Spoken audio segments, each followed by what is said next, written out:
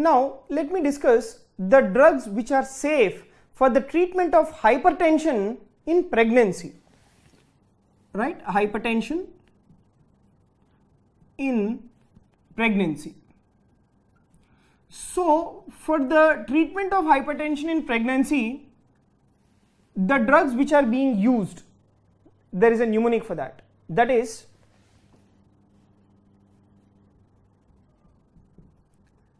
better mother care, right? Better mother care during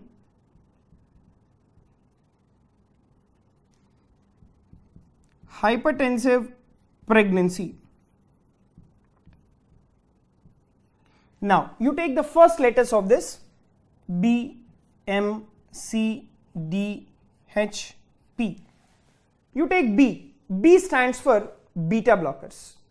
Now which beta blockers we have to use is, it is cardioselective beta blockers, or we can also use Labetalol, right? So B stands for beta blockers, which include the cardioselective and as well as Labetalol.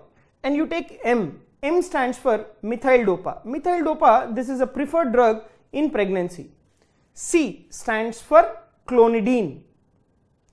D stands for dihydropyridine calcium channel blockers. So mainly what we use is sustained release preparations of Nifedipine or amlodipine we use during pregnancy with hypertension. Next, H stands for Hydralazine. Remember, this particular Hydralazine, this is the drug of choice for hypertensive emergencies in pregnancy. Alright, this is a drug of choice for hypertensive emergencies in pregnancy. Next, P stands for Prazosin. Right? Prazosin, it is an alpha blocker that also can be given in patients with hypertension during pregnancy.